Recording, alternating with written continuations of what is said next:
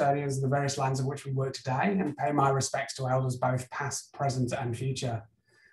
Thanks to everyone for joining us today for the next in our webinar series. The Monash Addiction Research Centre tries to bring together addiction researchers, clinicians, and other experts from across the sector to really discuss emerging research and challenges in the addiction field. And it's our real privilege today to have our first international speaker and two amazing discussants to talk on a really important issue that I think you'll find incredibly exciting and pertinent.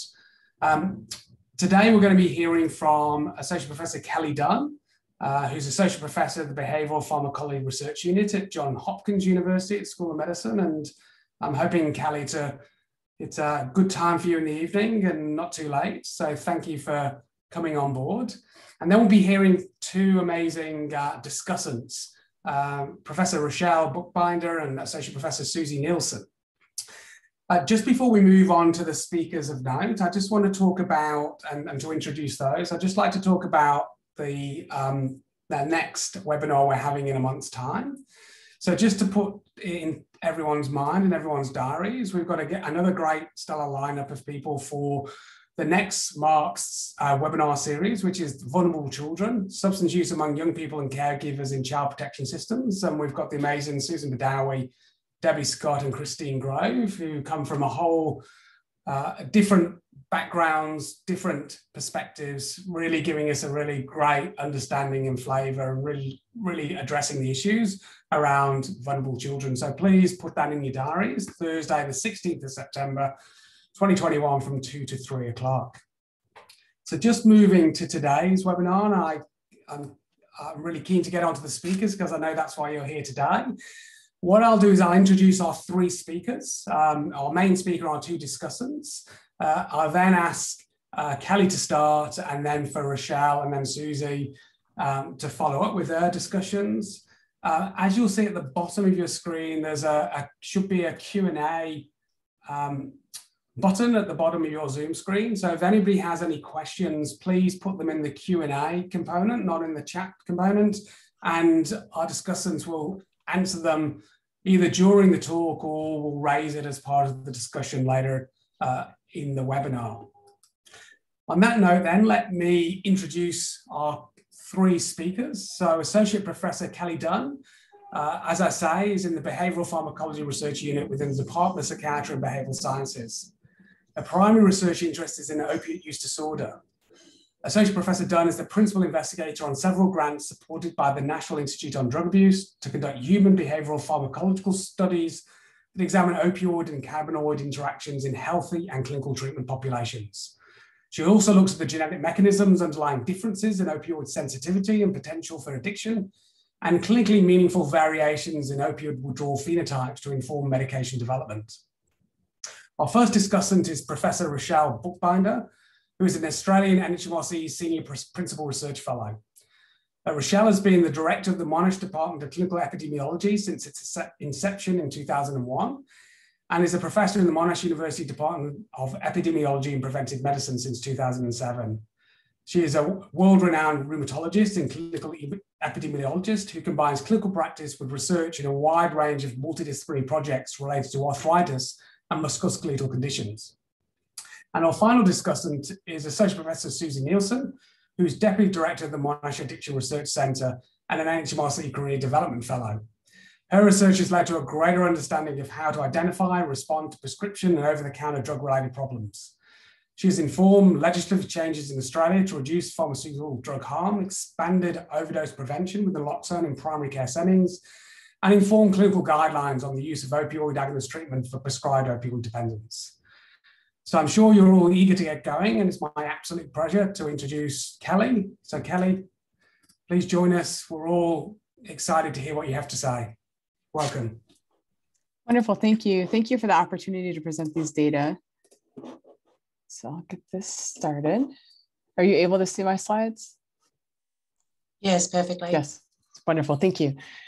So yes, thank you for the opportunity to talk about these data. Many of them are actually pretty new. So this is an area of research that we just recently initiated. Well, we initiated probably about 5 years ago, but the studies are all just finishing now. And so I actually have some data that I just received earlier today that I'll be able to share with you. So very preliminary, but exciting for us. So the title of my talk are Can Cannabinoids Help Us Address the Opioid Crisis?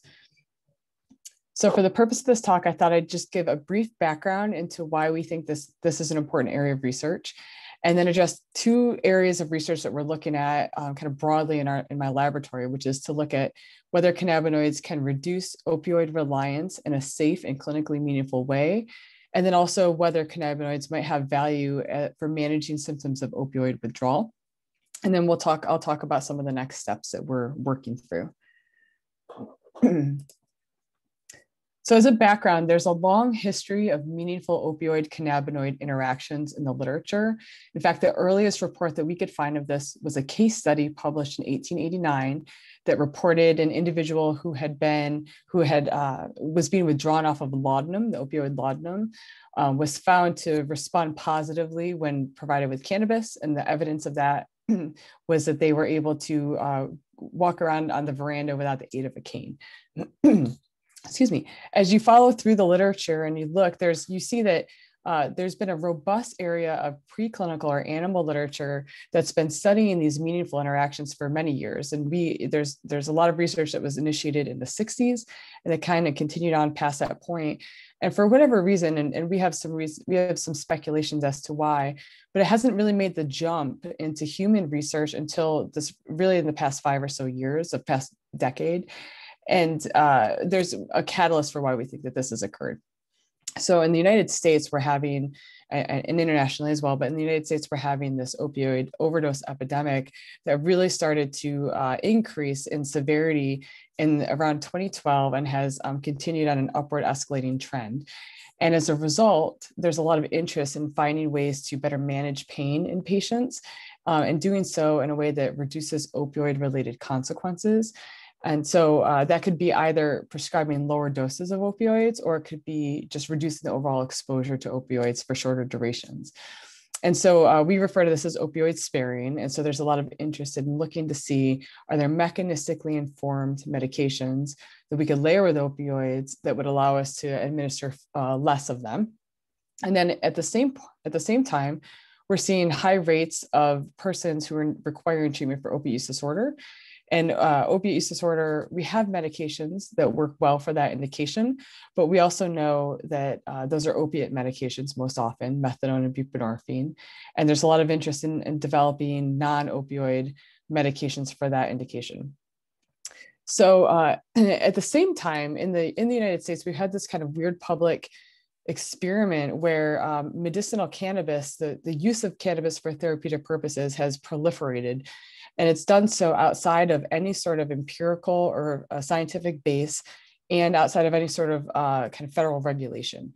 So whereas with other pharmaceutical medications, the FDA, the Food and Drug Administration, would review safety data and efficacy data and make decisions, or with medications or drugs that are firmly illicit and are only used for recreational purposes. And we have the Justice Department that governs those. But cannabis has kind of fallen into this gray area in between, and it's actually being approved at the state level through constitutional votes. And so it's being approved kind of by the constituents of the states, and the federal government has kind of agreed not to step in and prevent that from happening. And so we're having this kind of increase in medicinal cannabis that's kind of popping up in different states over time, and it's supported in part by this kind of vocal advocacy from patients in the field who are very emphatic that the use of cannabinoids is very useful for them in helping to taper themselves off of opioids or to reduce their reliance on opioids. And their advocacy is so strong that it's actually led to policymakers listing opiate-related indications as qualifying reasons to gain access to medicinal cannabis. And so we're in this position where we're seeing this proliferation of medicinal cannabis for conditions like opiate use disorder or opioid analgesic or opioid sparing indications. But we really don't have a sufficient evidence base to support that yet. And so our research is trying to address, kind of fill in those gaps a little bit. So I'll just review briefly some of the existing literature that do support this. And so as I mentioned, in the preclinical literature, the animal literature, we know as far back as the 60s that there was very rigorous, elegant studies that were done that showed reliably that when you combine cannabinoid products or cannabinoids with opioids, you can get an enhanced effect.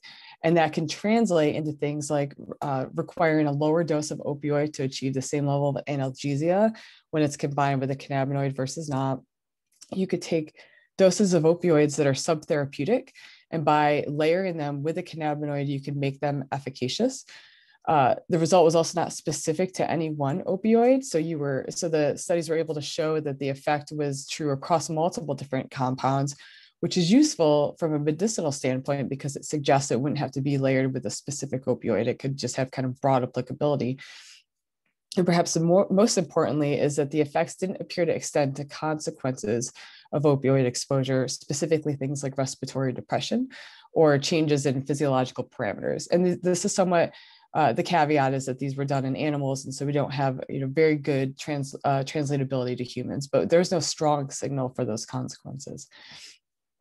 On the other side, the studies also show reliably that the co-administration of a cannabinoid with an opioid can reduce opioid self-administration, again, across multiple forms of opioids, and that multiple cannabinoids are able to suppress the severity or the symptoms of opioid withdrawal, suggesting that there may be a signal for that indication as well. So, as I mentioned, these studies were kind of done in chunks, and they popped up and they had this robust area of research, and then it went away, and then it came back up again and kind of cycled in and out, but it never really made the jump into humans. And I think one of the reasons that is the case is that the cannabinoids that were studied in these animal studies are not things that are approved for use in human consumption. And in many cases, they're highly potent, very specific cannabinoids that would likely cause psychiatric side effects if they were administered to humans. And so a lot more work needs to be done to develop those in a way that would be safe, but that's probably been a big barrier to translating into human studies. And so it wasn't really, there was a catalyzing event, I think, in the United States, a study that was published that really kind of propelled this field forward. And this was an epidemiological study that really led to a lot of the human work that's being done now. So this study was published in 2014. And what these researchers did was looked at states that came on board with access to medicinal cannabis. And so they kind of came on at different time points over this extended period of time from 1999 to 2010. And within those states, the researchers looked at the rate of opiate-related overdose. And what they found was this strong correlation between the approval of medicinal cannabis and the expansion of that in the state, and an associated reduction in the rate of overdose that was occurring, opiate-related overdose that was occurring. And this is most prominently displayed in this red box here. So you could see across the years, we were seeing this upward trajectory in opiate-related overdoses, which is the trend that we recognize. But that in the final year, in 2010, they started to see a decline in opiate-related overdoses among states that had access to medicinal cannabis, this blue line here, relative to states that did not have access, that were continuing in this upward trajectory. So this was published, and this made a lot of news because this was published at a time where we were seeing a shift in the use of prescription opiates over to heroin, and we were also seeing the infiltration, the beginning signs that our heroin product was being adulterated with fentanyl. And so this was huge because we were seeing this kind of increase in overdose and weren't really quite sure how to best address it. And again, we have this vocal patient advocacy group that's very emphatic that cannabinoids are very useful for modifying opioid use. And so this led to a variety of different research, and researchers were able to find multiple signals suggesting that this effect is genuine. And that included evidence that overdose in persons who were maintained on methadone decreased among persons when they were using cannabis regularly relative to when they weren't, or persons who weren't. They saw that overdose rates in locations that had more cannabis dispensaries were lower than in places with higher cannabis dispensaries. They found that in persons with chronic pain, if they were using large amounts of cannabis or regularly using cannabis, then they were using fewer prescription opiates. They saw a reduction or improvements in quality of life, and they saw decreases in the rate of injection drug use. So lots of signals suggesting that this effect might be true, all correlations, but still important signals. But as time went on, we started to see more evidence of this we started to accumulate more data, I guess, suggesting that perhaps this is not as clean cut or as straightforward of a relationship as the original studies might have suggested. And in fact, there was a study that took the same data from the original epidemiological study that I showed you, that catalyst event, and extended it out over several additional years. And so these are those same data sets extended now from 2010 to 2017. And what they found is they replicated the effect that the original group had found, that there was a kind of slight decrease in overdose rates between 2009 and 2010, but that effect did not persist. And in fact, not only did it not persist, but it reversed pretty dramatically. And so you could see that here with this dark line in the middle, showing this is the opioid overdose rate, the trends over time. And you can see that again, it reversed up and increased. And eventually the researchers identified that the effect of that cannabis access was associated with a 28% increase in opiate-related mortality. So, these data just speak, I think, again, to some of the limitations that we're working with. So we have these policymakers that are authorizing opiate-related conditions for access to medicinal cannabis, and we have this robust preclinical literature that supports it. But we really have a dearth of human clinical data to support this effect. And so we set out to evaluate this using human laboratory designs. So first I'll talk about question one, which is can cannabinoids reduce opioid reliance in a safe and clinically meaningful way? So we choose to do this by using human laboratory designs. So I'll just take a moment to explain this. These are behavioral pharmacological research designs. This is our human lab session. You can see there's a chair for the patient, a chair for the staff, and now we have our COVID protections with the screen in between. We have an exam bed set up in case patients have strong drug effects and they need to lay down. We bring them in this study for 8-hour sessions on an outpatient basis. So we transport them to and from the clinic. We schedule sessions a week apart, and we do a variety of different tasks. So we collect outcomes that are related to abuse potential metrics. And that's a framework that's established by the Food and Drug Administration for any substance that crosses the blood-brain barrier. So we apply that here to see whether or not we see changes in abuse potential when we combine drugs together. And then in this study, we're also doing a variety of different laboratory-based pain testing tasks.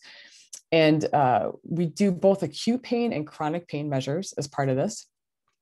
We decided to do this first with healthy individuals, and we also extended it more recently to persons who have knee osteoarthritis.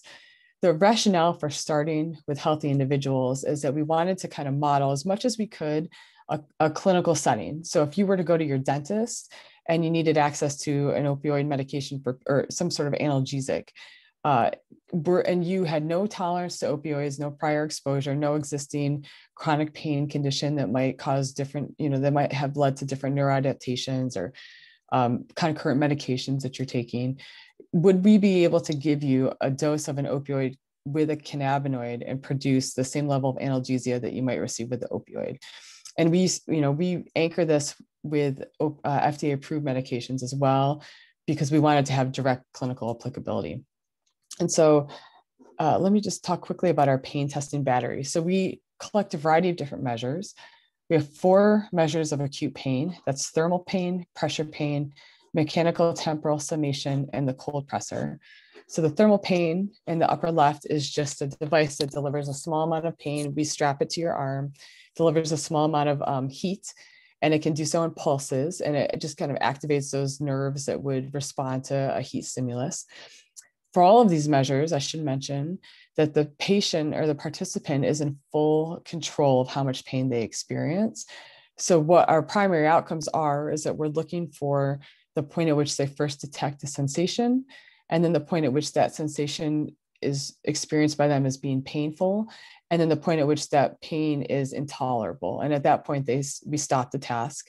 And we have upper limits set for all of these so that we don't cause any sort of extended damage. So thermal pain is one task. The second is pressure pain. This is our algometer on the top right. You can see there's a little plunger at the end, and you position that against a muscle, and you push into the muscle. It just is a slight pressure. And we're just looking for the point again that they can detect it, and then the point at which it becomes painful. And that's just registering a different type of pain pathway. The cold pressor is probably the most common form of pain measurement. It shows a strong signal before some of the other measures do in most cases. This is a circulating water bath. It maintains an even temperature, cold water temperature, and the participant puts their hand in the water and then tells us again the point at which it's cold, at which it's painful, and the point at which they need to remove it. And then we have mechanical temporal summation. I've circled the top of this here. It looks kind of like a pin at the top of this plunger. And it doesn't break the skin. It's actually very, very light, but you tap on your skin and your nerve in one place, and then you tap 10 times in a row and create a chain. And what that does is sensitize the nerve. And so you're able to induce different types of pain.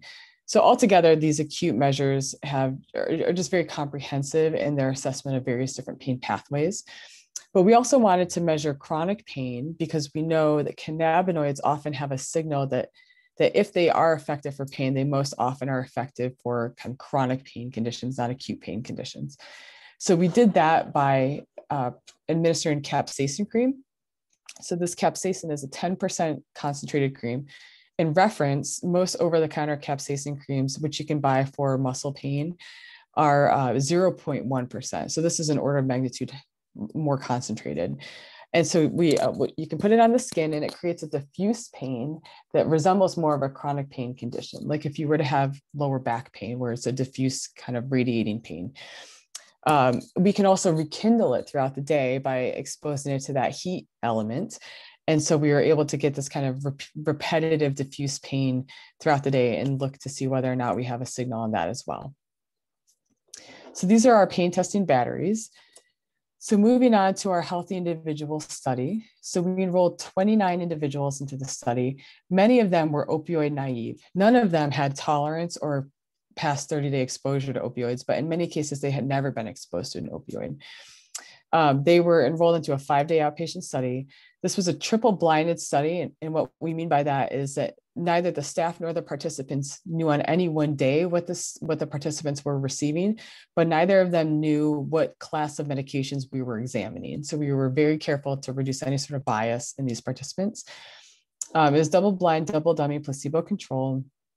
Our 2 study medications were hydromorphone as a prototypical opioid sold in the United States as Dilaudid, and then dronabinol, which is a synthetic form of THC, which is sold in the US as Marinol. And again, we use those 2 medications, because we wanted to use things that were approved by the FDA so that it could resemble what might happen in a real world, immediate real world setting. And our outcomes, again, were the potential for abuse and acute and chronic pain measures. And here's our diagram below. So on the first session, all participants received a 4 milligram dose of hydromorphone and a placebo dose of dronabinol. And we did this because we found in various studies that about 15% of people will have a strong response to this dose of hydromorphone, and most often that's a vomiting response. There's never been any cause of concern or vital signs, but we certainly don't want to put somebody who has a strong agonist response into a position where we might enhance that response further with a co-administration of dronabinol. So, and as long as those individuals were able to pass through that session, then they entered into a randomized phase where they completed all of these sessions in random order. And they are a placebo session, and then 3 additional sessions where they received the 4 milligrams of hydromorphone, and they received increasing doses of dronabinol added on top. So 2.5, 5, and 10 milligrams of dronabinol. So I'll show you some of the effects here. So let me orient you to the graph. On the left-hand side, you see self-report ratings. These are our abuse potential ratings, and they just monitor. We ask participants on a 0 to 100 scale, are you feeling any drug effects? Do you feel any good effects, and do you feel any bad effects? The drug effects are represented in the circles, and the good effects in the triangles, bad effects in the squares. And then across the bottom, you have the placebo, hydromorphone, placebo, and then hydromorphone with the increasing doses of dronabinol. And what you see is that the drug effects increase significantly from placebo to the hydromorphone condition. and continue past that point. But we didn't see a huge escalation, a huge difference between the dronabinol conditions and the hydromorphone condition. What we did know, and we saw this anecdotally as well, is that participants had more positive effects when they had lower doses of dronabinol, and that as the dose of dronabinol increased, their experience of the session decreased. So they had fewer good effects and they had an onset of bad effects.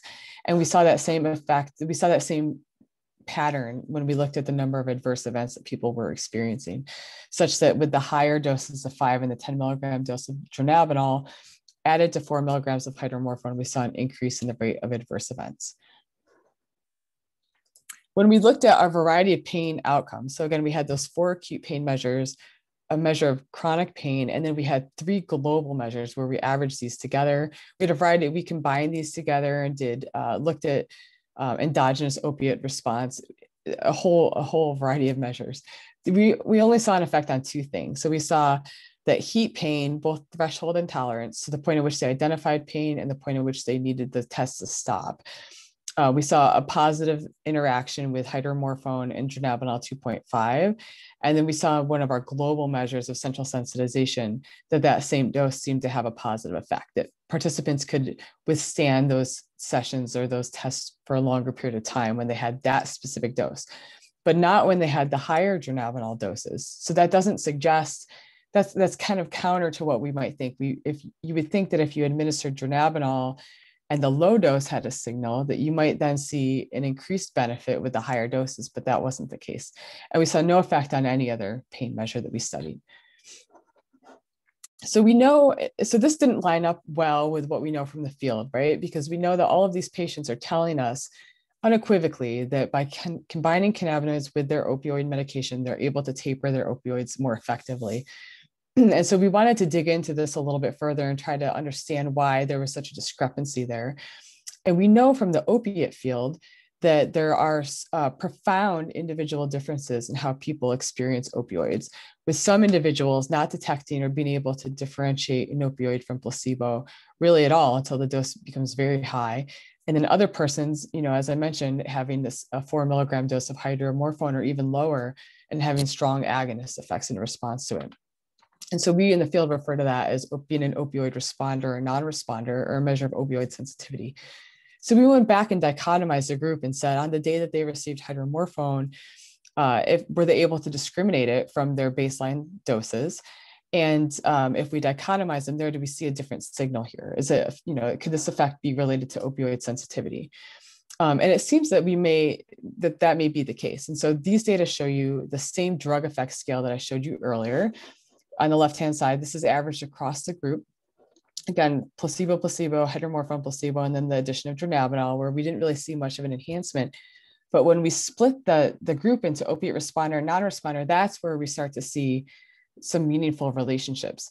So in the opiate responder group, you can see that their experience of hydromorphone and placebo is much different than the non-responder group. And the addition of dronabinol did very little. But in the opiate non-responder group, the dronabinol actually did seem to have an inverted effect there. So they were having somewhat of a dronabinol effect in that condition. And the same is true when you look at other measures. So this is an example where we asked patients how high they felt. Again, they rate it on a scale of 0 to 100. On the left-hand side, you can see that overall with the group collapse, you don't see much of a signal. You see a slight enhancement when the dronabinol is added, but not anything too strong. And then on the right-hand side, you can see that when you dichotomize this into responders and non-responders, that the opiate responders had a slight enhancement, and that the non-responders went from the hydromorphone-only condition where they had almost no high to having a dose-dependent increase in the feelings of high with the addition of dronabinol. And then this effect also extended to pain measures as well. So this is just general sensitivity. It's an average rating across 4 of our acute and chronic pain outcomes. And again, in this case, the sensitivity when it goes down suggests that there's more pain or more analgesia. And so you can see that sensitivity was actually highest with the hydromorphone condition, and then came down with the dronabinol conditions. But then when you look at it as a function of responder, non-responder, that's where you see the differentiation. So this study was not prospectively designed to look at opiate responders and non-responders. And you can see that the sample isn't well balanced. So it was 20 responders to 8 non-responders, but it is the first study in this field to look at this effect and to look at it as a function of opiate responder status. So we think that there's value in pursuing this a little further. So I just want to quickly show you some of the data that I mentioned were just provided to me this morning, and where we replicated many of these methods in a population of individuals who have knee osteoarthritis. So we wanted to replicate these sessions in a population that had existing chronic pain because there are neuroadaptations that occur. And because this group is unlikely to be, they're not opioid tolerant, but they're certainly opioid experienced, and they have a lot of other medications on board as well. And so it could be that we don't see a signal in an acute, healthy individual population, but in persons that have existing chronic pain, perhaps they would be more sensitive. So we enrolled 37 individuals into a 4-day outpatient study. Again, triple-blinded, double-blind, double-dummy. We used the same medications, hydromorphone and dronabinol, the same outcome measures, the same pain testing measures. In this case, we only, again, had 4 sessions. Our first session was a hydromorphone-only day. As long as they didn't show strong agonist effects of that, they proceeded into the randomized portion, where they had a placebo day, a dronabinol only day, and a hydromorphone plus dronabinol day. So this study is a little different in that we didn't have the increasing doses of dronabinol, but it does add insight because we do have a dronabinol only condition, where in the last study, we didn't have that opportunity. And so let's look at the same results across in this population. So on the left-hand side, you see the self-report, again, the drug effects, the good effects, and the bad effects. You can see that the drug effect scale, we'll take a look at that, the circles here. You see that it increased somewhat with the hydromorphone only dose, but that it was really the addition of dronabinol, both with placebo and then combined with hydromorphone, that really increased the ratings of drug effects. And that we didn't see the same relationship with the increase. Well, we do see here actually that with the bad effects, they increased during the 2 dronabinol conditions as well. But the good effects didn't take the same steep decline that we had observed in the other study. I will also note, just to recall, that the dose of dronabinol that we're using in this study is the highest dose that we used in the prior study. So this study also recorded a much lower rate of adverse events. So the highest adverse events were actually in the hydromorphone only condition. The addition of dronabinol didn't increase the rate of adverse events in this group. And so there's various reasons why that might be the case. We also looked at this as a function of opioid responder and non-responder. So we looked at the highest, again, on the left-hand side, these are the drug effects. And then when you split it by opioid responder and non-responder, you see, again, this differentiation. This sample actually, again, although it was not prospectively designed to look at responder status, it had an almost even split in the number of people that could detect the opioid and could not. And I think that that's interesting for several reasons, including that these are people that have an existing chronic pain condition, many of whom have been treated chronically with opioids for this condition. But nevertheless, we see that the opioid responders seem to have a stronger overall effect, both with the hydromorphone as well as the dronabinol condition relative to the opioid non-responders. And then when we look at the ratings of high, we see a similar trend where hydromorphone on average does not produce much of a high, but the dronabinol conditions really did produce a much stronger high experience that didn't appear to be enhanced with the hydromorphone and dronabinol combined condition. And that when you look at the effect as a function of responder and non-responder, you again see this significant enhancement of high with the addition of dronabinol, regardless of whether or not it was co-administered with hydromorphone. And then finally, this is the same pain outcome that I showed you for the prior study. And we see here again that the opiate responder, non-responder, that they differentiate. But in this case, they don't really it doesn't appear to be all that meaningful. And I will say that the scale here is very narrow. There was really very little effect of any of these medications on general sensitivity, whereas in the prior study, we had that kind of huge decline as a function of the increasing doses of dronabinol. And so that Again, it could be, I'll say that we're digging into this to learn a little bit more. And these data you're actually the first people to see this, so they're hot off the press. But I suspect that it has something to do with the differences in the population and the existence of the chronic pain and the opiate tolerance, or I should say exposure. So to summarize, for this question, in healthy individuals, there seems to be a very narrow therapeutic window for the use of dronabinol when combined with hydromorphone. Only the 2.5 milligram dose showed a signal. There's now been 3 human laboratory studies that have shown the same dose, 2.5 milligrams, when combined with an opioid, seems to have a positive effect, but no other dose. And the 5 and 10 milligram doses increase both the ratings of dysphoria, bad effects, and then the rate of AEs, as well as the abuse risk. So that seems risky because you could take a 2.5 milligram dose and double it. And now all of a sudden you've entered into a risky area. And it does suggest that our data did suggest that opioid sensitivity may influence the experience. And the knee osteoarthritis, the results are very preliminary. And dronabinol appeared to be really driving the results. So the additional analyses forthcoming for this would be to look at whether or not we can identify someone as a dronabinol responder, because no one's done that before. And I actually, I'm not certain what that would look like and how that might influence the results. And then we tried to balance these samples equally across men and women. So we want to look at these as a function of sex as well. So just quickly, I'll mention whether or not, our second question, can cannabinoids reduce symptoms of opioid withdrawal? So we've done less work in this area, but we're building it out. If you're unfamiliar with opioid withdrawal, this is what the general curve looks like. So depending on whether we'll use short-acting opiates as our metric here, the acute withdrawal syndrome will start to emerge maybe 4 to 6 hours after the last dose. It will peak around 2 to 3 days, and it'll remit generally around 5 to 7 days. The experience of withdrawal usually starts with muscle pain, joint aches, nausea, diarrhea, can continue on to vomiting, hot and cold flashes, goosebumps, pupil dilation. And then there's a development of craving, insomnia, severe insomnia, and mood disruption, most notably anxiety. And that continues for a 4-week period after the acute withdrawal period remits. That's referred to as protracted withdrawal. So there was one study that's looked at in humans whether or not dronabinol was an effective way of managing opiate withdrawal symptom severity. And that study found that when compared to oxycodone, dronabinol wasn't as effective, but it did show some sort of a signal. So there was some slight withdrawal suppression. But the dose that was used was relatively high. It was 30 milligrams.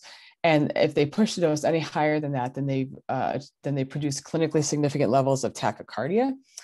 So it seemed to be probably not a good path forward to study dronabinol for that indication.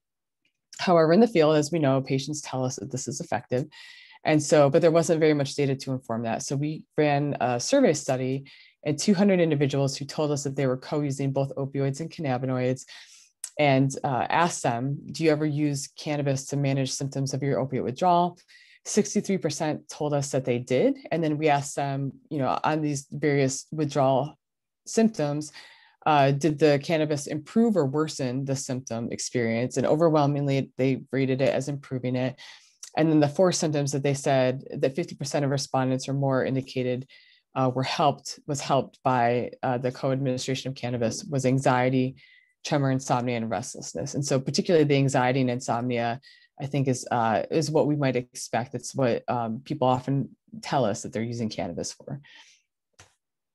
And then we also asked participants, we gave them 2 different opiate withdrawal scales. One is the subjective opiate withdrawal scale, which is a number of different symptoms on which they rate each of the symptoms on a 4-point Likert scale. And then the other is just a single item visual analog scale. How much withdrawal did you experience on a scale of 0 to 100? We said, think back to the last day that you had opioid withdrawal with and without cannabis, and please rate the severity of your symptoms on both of these scales. And what you can see is that participants overwhelmingly said that their symptoms were better managed or were less severe on days that they used cannabis than on days that they didn't use cannabis. And this was also correlated with other elements that we might expect, such as days used in the past 30, which we know is correlated with the severity of the withdrawal syndrome. And the effect was stronger in women than was in men. So there's some kind of ecological validity there, even though this is kind of a retrospective assessment. So my colleague, Dr. Bulgaria, has recently launched a within patient study to examine this in a more rigorous way. To add anything to this literature, there's really not much there. So this is a within subject design. Each participant completes 2 identical sessions, one that's active and one that's with placebo. They're 3-day-long sessions, and they're persons who are maintained on methadone for the treatment of opiate use disorder. They're admitted into a residential research unit where they live with us for 3 days. On the first day, they receive 50% of their clinically prescribed dose of methadone, and then they slowly withdraw off of that for the rest of the period. And they receive four drug administrations over the course of the study. Depending on the session, it's either placebo or it's Epidiolex or cannabinol, FDA-approved formulation.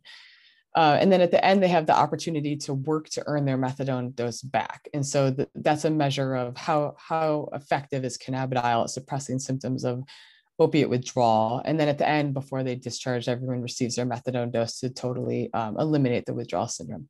So this is measuring spontaneous withdrawal from opioids and whether or not a cannabinoid can suppress these symptoms of withdrawal. And these data, there's 2 participants that had enrolled in the study so far. So this is very preliminary, but what this graph shows you is the onset of withdrawal in the placebo conditions, which is red, and then the cannabidiol condition, which is blue. And again, this is within subjects. So each participant completed each condition. And you can see two notable things. One, that withdrawal does increase over this period of time, suggesting that this model is a good way of assessing this. And then 2, that the cannabidiol condition has lower withdrawal severity. So this is something, these data again are very preliminary, but we're continuing to enroll participants into the study. But it does provide us a signal, and it's the first that we've had in the field to suggest that empirically that this might really have some value in the treatment of opiate withdrawal symptoms. So can cannabinoids help us address the opioid crisis? When we look at the reduction or the reducing opiate reliance, dronabinol does not appear to be a useful complement. It has a mild effect on pain, a narrow therapeutic window, a moderate potential for abuse, and a high adverse event rate in persons who are non-tolerant. Opioid sensitivity also seems to differentially impact its effect. And certainly when we look at in persons who have existing chronic pain, the dronabinol actually seemed to be driving a lot of the euphoria and the effects that we saw there. And the converse is, does it treat symptoms of opiate use disorder? So we know that those are individuals who are sensitive to opioids. And so if that, to the degree that that plays a role, that might have a positive benefit here. And we do see some signs, very preliminary, that cannabinoids, particularly cannabidiol, may reduce some of the symptoms of opiate withdrawal severity. So next steps, we are currently in the process of replicating our 2 laboratory studies in the healthy individuals and the persons with knee osteoarthritis. We're changing both the cannabinoid and the opioid dosing in those samples so we can expand the examination a little further. We're continuing to enroll into our residential examination of CBD, and we're also working to look at some ecological momentary assessment of pain, cannabis, and opiate use. So in people who are telling us that they're using these, that have chronic pain, and that they're co-using these drugs, these medications, we're asking them multiple times throughout the day to tell us exactly how they feel, so that it's not really a retrospective report of how they feel, but we can get in real time whether or not they're experiencing more pain, and we can look at the trends over time. And so I'll end here. I'll just say that our research is supported generously by NIDA, and that this work is the result of multiple different staff members' contributions. So thank you. Great, thank you so much, Kelly. I'm now just going to talk for a very short time because I'd like for us to have some time for discussion, but just really to cover for 3 minutes a couple of points that I'm thinking. I hope that you can see my slides on the screen. So again, I think one of the key points around the evidence that came out very early in Dr. Dunn's talk was this issue around how to interpret the ecological evidence. And I think it's really interesting that this point around this changing understanding of what the ecological evidence is showing. Originally, we thought there was an association that was positive. Now we see that that association may be negative. Actually, what the authors who did this analysis concluded is that it's probably unlikely that there's any association between the small number of people who use medical cannabis and the large conflicting effects on opioid mortality. So essentially, that this is a spurious finding. And I guess I just wanted to highlight that we see lots of spurious findings, and not to make things too light, but associations between ice cream sales and shark attacks. This isn't necessarily driven that one causes the other, but there are similar conditions that might support both.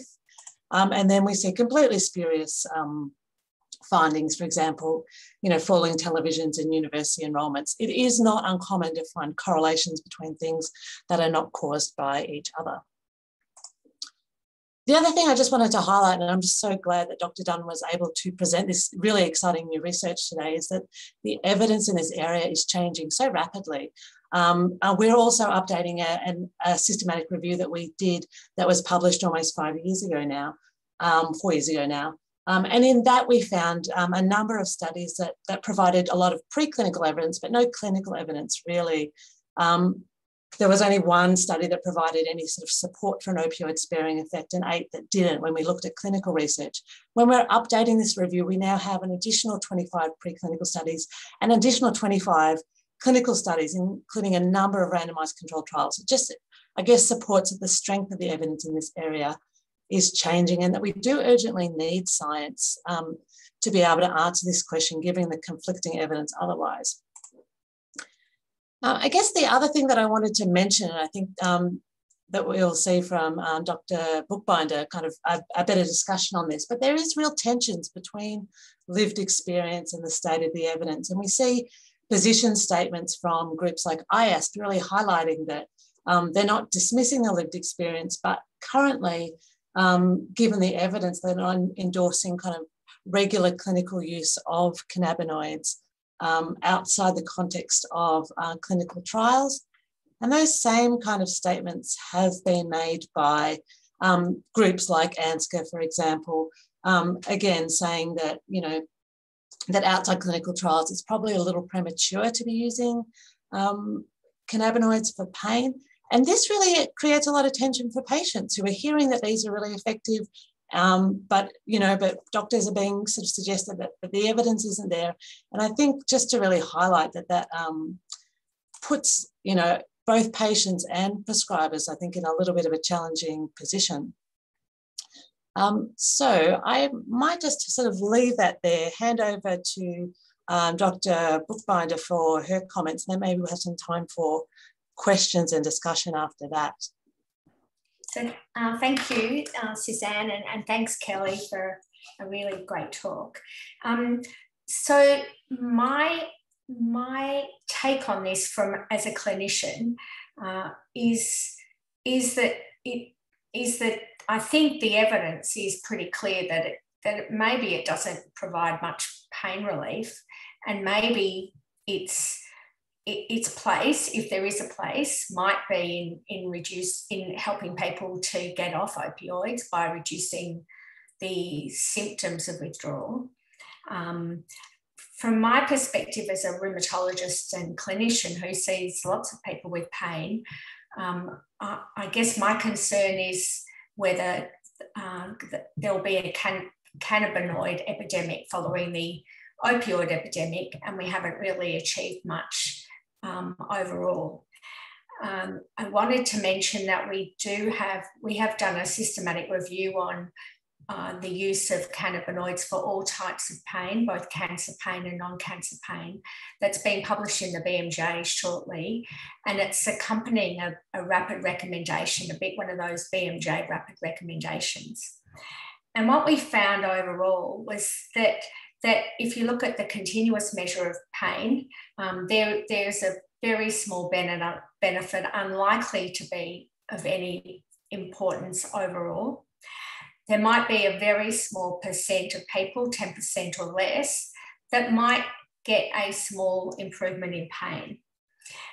And there are lots of adverse effects, but they weren't very serious adverse effects. But there was, tolerability was an issue for a large proportion of people overall across all the trials. When we looked at cancer and non-cancer separately, the results were the same, with probably even less of an effect overall for cancer pain versus non-cancer pain, which was the opposite of what some people thought maybe we'd find beforehand. And the guideline that we made, I think, was very much influenced by three consumers and confirms what Kelly's saying, that people who take cannabis think that it works. And so based on the evidence, we had a guideline panel, and the consumers basically convinced some of us who thought that the recommendation should be against use of cannabis. They convinced us that even a small benefit for a very small number of people means that it might still be worth a trial. And I'm wondering now whether those very small benefits might be related to whether they're responders or not to opioids. And I hadn't thought about that before. But my take on this is probably still the same as the recommendations in Australia, that anyone who wants to take it should be within a properly constituted clinical trial.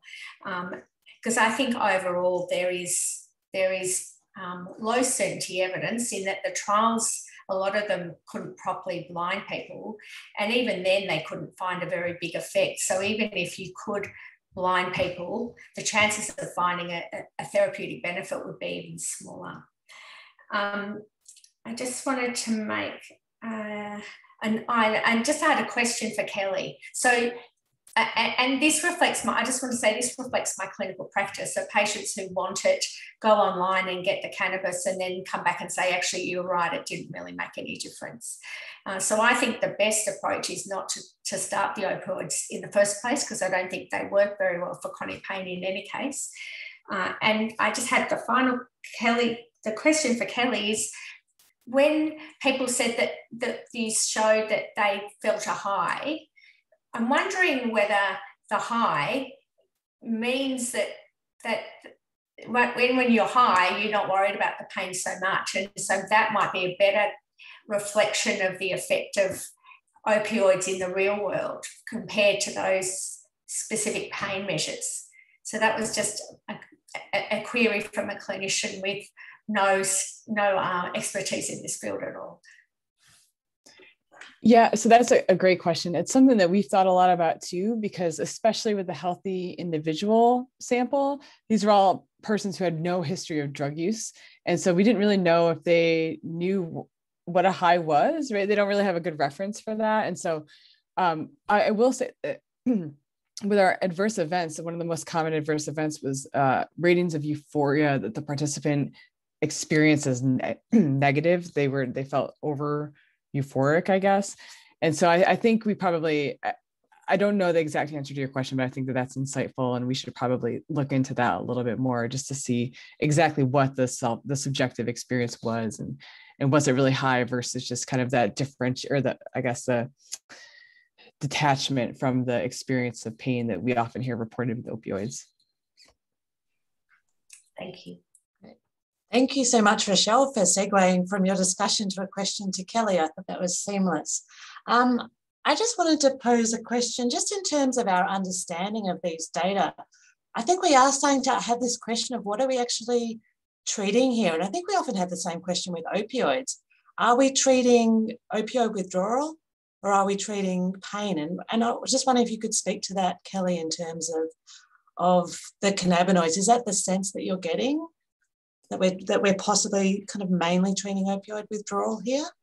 Yeah. So going into this, we thought that there would be a genuine effect on pain, that we would see that enhancement with analgesia.